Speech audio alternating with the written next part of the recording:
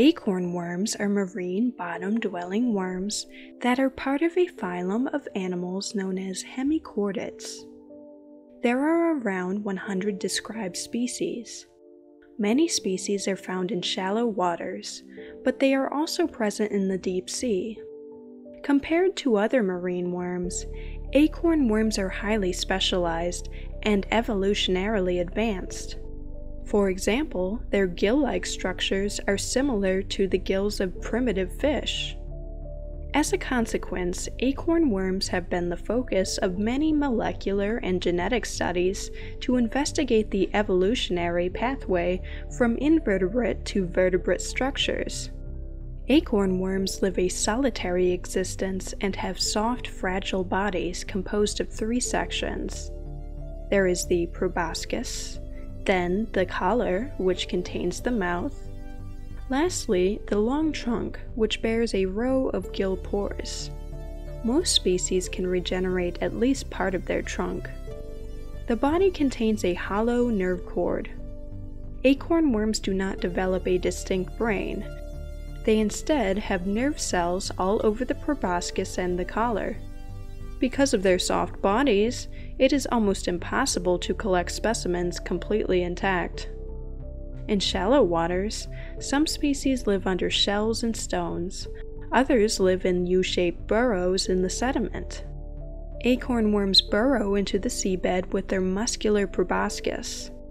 Burrowing worms can consume sediment from which they extract nutrients. One opening of the burrow allows water to enter, while the other allows for removal of waste.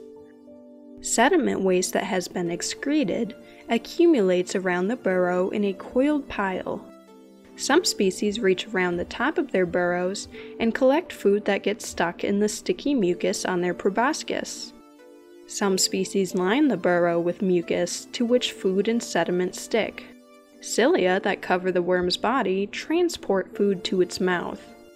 Acorn worms in deep-sea environments are thought to move across the seafloor, ingesting the surface layers of the sediments with little or no selectivity in order to feed on bacteria, microscopic algae, and nutrients that have accumulated in the sediments.